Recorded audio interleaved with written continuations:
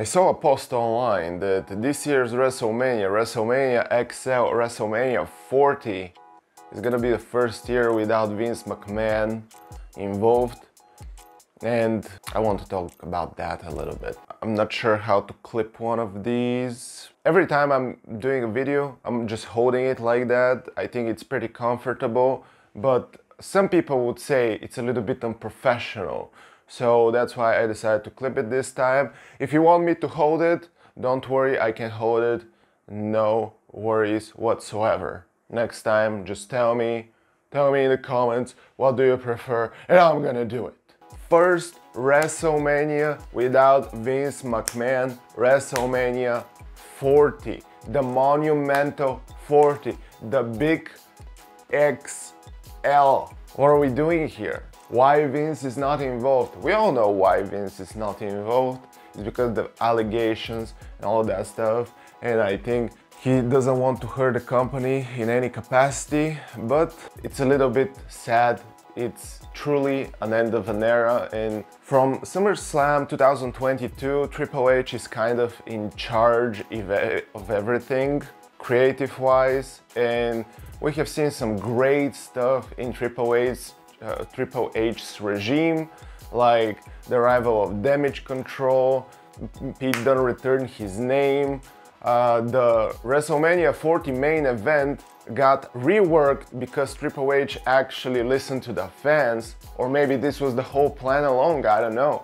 But yeah, we have seen some great stuff with Triple H, and honestly, I pretty much trust the process from this point. I just, every time it's Monday or Friday or it's a live pay-per-view, I just know that I can sit on my behind and I can watch and trust the process, and maybe even have the privilege to make a video afterwards about how cool is some story or whatever.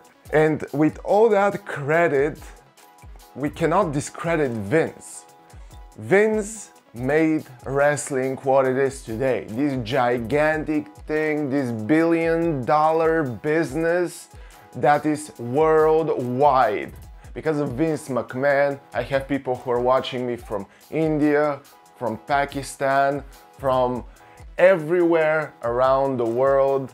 And people everywhere around the world know what wrestling is, know Undertaker, Rey Mysterio, Edge, Shawn Michaels, all of these people, even the girls. Can you imagine? Even the girls know these people and know what kind of wrestling is. So we gotta give credit to Vince. Yes, he had a couple of flops years ago. Do you guys remember what happened? All the McMahon family came out and they said, the power is in your hands now, and nothing changed. And that was funny, and we have seen a lot of flops from Vince, and I'm pretty sure that we're gonna see a lot of flops from Triple H in the following years as well.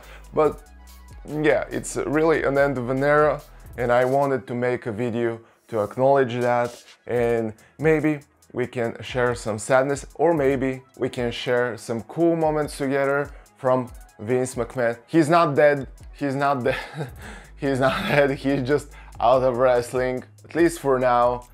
Maybe he's gonna come back at some point, who knows, but I already kind of miss him.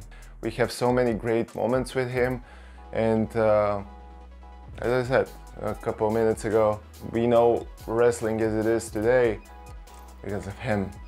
So yeah, with that being said, thank you guys so much for watching, and I'm gonna see you in the next video.